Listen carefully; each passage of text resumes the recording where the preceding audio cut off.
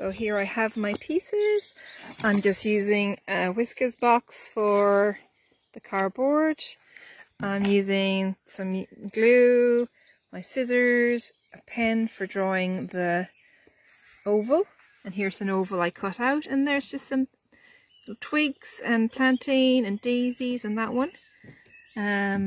This one has twigs, daisies, some magnolia petals, and some bits of a hedge.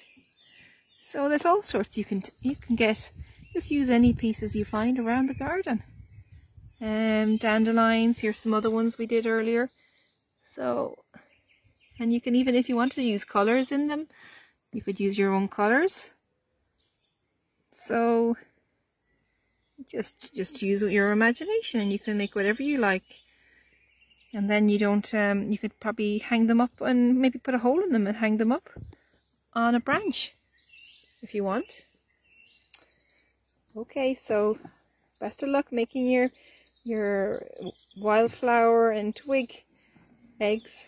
Take care, have a happy Easter, bye.